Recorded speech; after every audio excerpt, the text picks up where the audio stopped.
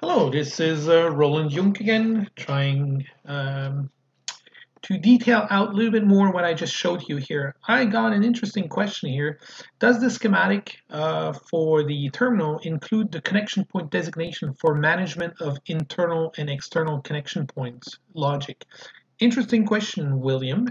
Let's take a look. So technically what you're asking is, how do we sort out what's, let's say, considered internal versus external? So one interesting thing is Control Shift click, and you can actually click on a terminal and you can go and check out the terminal itself. It opens the schematic. Okay, how does it typically work?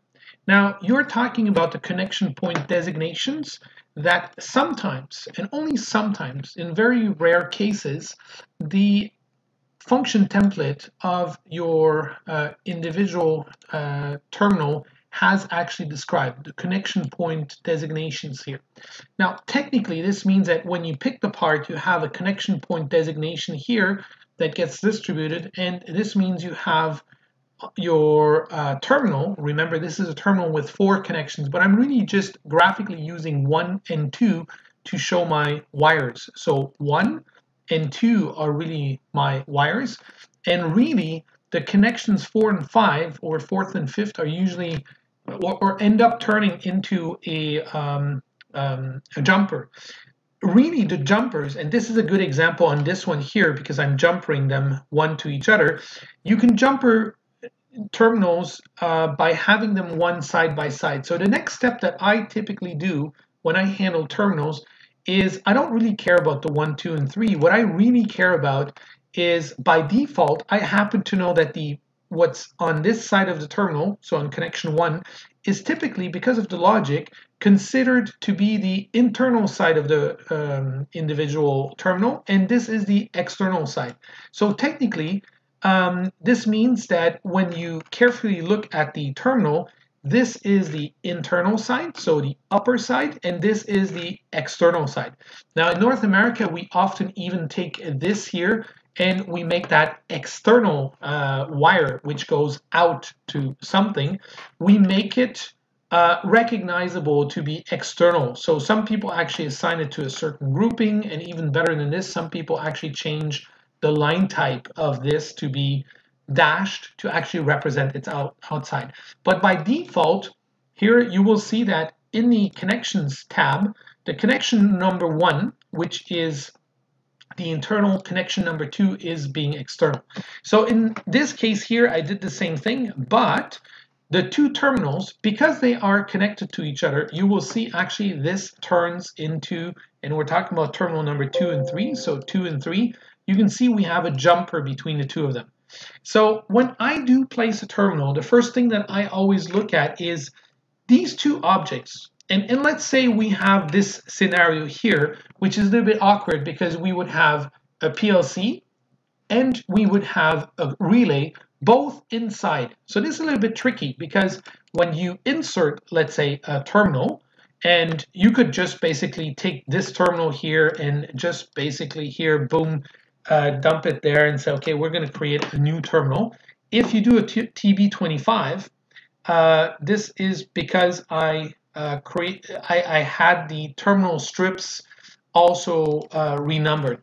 Sometimes what I do, let me just show you, when I do actually copy and paste, so when I copy these, Control C, copy, and when I paste them, so here, this is with a first point, paste. Where's the paste? Paste it here, okay? What I usually do is I also come and check out here different things, and I often turn off the terminal strip because most likely it will be added to the same terminal strip, so TB1. So you can see it just adds TB1 to terminal number 8. Of course, if I do this, the first thing in terms of the order of the terminal, you will have something a little bit special because your terminal number 8 got added down here at the end. And what is also not exactly true is this issue here, or this topic with these separators, right? So I would actually say that this terminal would probably be more in the range somewhere in between here before the neutrals, maybe. Maybe I'm going to call it 4. Can I call it 4? Let's see. I already have a terminal number 4. Maybe I'll just call it added. Okay, so we can recognize it. So, and this one is actually special because, as I said earlier, you have this wire and this wire here that really both of these wires are internal. So how would you control this? Very easy. You just say, okay, the connection number 1, internal, that's fine. Connection number 2, internal also. And you just basically make here, instead of external, you make it internal. And this is all. You don't have to worry about more than that. And it's going to work out fine. And going back to my terminal diagram, so remember, this is my TB1 add. If we check out my terminal assembly here, which is my report, usually when I just open it here, I go reports update. You will see this new terminal that is added, and the 2 wires actually end up here at the top. Now, the 3D is a little bit, you can't, of course, just go about and do this. You will have to take away or easily just, the quickest way, this is what I think, is in Pro Panel, you just get rid of that. You know that you need a little bit more space, so you check it out. That's going to be tricky if it actually fits. We may have to check this out. So be careful. If you turn on the collision check, it will probably tell you. So let's see, if I go inside my A1 TB, that's my TB1, just drag and drop one terminal strip, and it says, do you want to do the whole terminal strip? I just place it, and it may actually call up an error at the end for the very last one, because I might be crashing into my PLC. We'll see.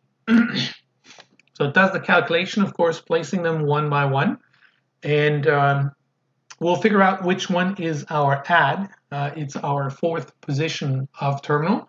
So we'll see. A collision continue anyway. Let's say yes. And I'll just move these things. Like I said, there's a collision. This is the beauty about the digital twin. This is my terminal here that got added.